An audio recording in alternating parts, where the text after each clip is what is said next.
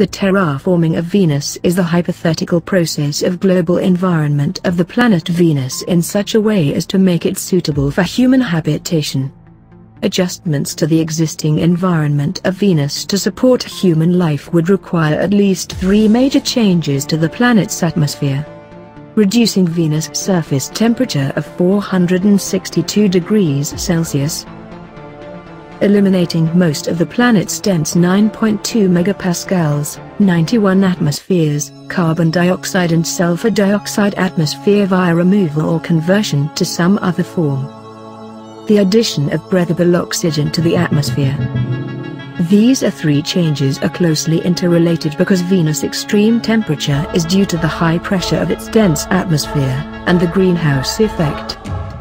So, hello world. In this video, I'm gonna tell you what can we do to the terraforming of Venus. Here are 4 ways to apply all these changes. This video is going to be long and I'd request you to watch the video till the end. So without wasting time, let's get to the video. The first one is to change or removal of an atmosphere of the dense carbon dioxide atmosphere. We can do it using methods. Biological approaches. In this method, we will use genetically engineered bacteria to fix carbon into organic compounds, although this method is still proposed.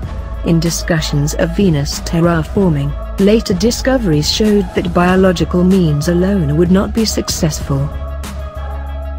Capturing in carbonates. On Earth, nearly all carbon is sequestered in the form of carbonate minerals or in different stages of the carbon cycle, while very little is present in the atmosphere in the form of carbon dioxide. On Venus, the situation is the opposite. Practically all of the carbon is present in the atmosphere, while very little is sequestered in the lithosphere. Many approaches to terraforming, therefore, focus on getting rid of carbon dioxide by chemical reactions, trapping and stabilizing it in the form of carbonate minerals. And another way is the removal of an atmosphere by making asteroid hit to Venus and creating a balanced atmosphere like Earth. This is very difficult in 2020. And we also have to remove cooling down the planet by solar shades. A shade placed in the Sun-Venus L1 Lagrange point also would serve to block the solar wind, removing the radiation exposure problem on Venus. Hey! There is another way to cooling down Venus, is to create an artificial mountain. And the second one is water on Venus. Since Venus only has a fraction of the water on Earth, less than half the Earth's water content in the atmosphere, and none on the surface, water would have to be introduced either by the method of introduction of hydrogen or from some other extraplanetary source. As Venus has very much quantity of oxygen into CO2. And the third one is altering the day-night cycle.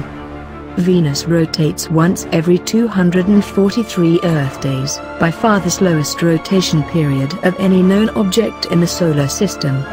The slow Venerian rotation rate would result in extremely long days and nights, similar to the day-night cycles in the polar regions of the Earth. The slow rotation might also account for the lack of a significant magnetic field. For getting rid of this problem, we have to change the rotation speed of the planet. Scientific research suggests that close flybys of asteroids or cometary bodies larger than 100 kilometers (60 miles) across could be used to move a planet in its orbit, or increase the speed of rotation. And the fourth one is creating an artificial magnetosphere. According to two NIFS Japanese scientists, it is feasible to do that with current technology by building a system of refrigerated latitudinal superconducting rings, each carrying a sufficient amount of direct current. That's it for today, guys. If you're still watching this video, please let me know in the comment. And probably the next video would be colonization of Venus. I'll be your inspiration.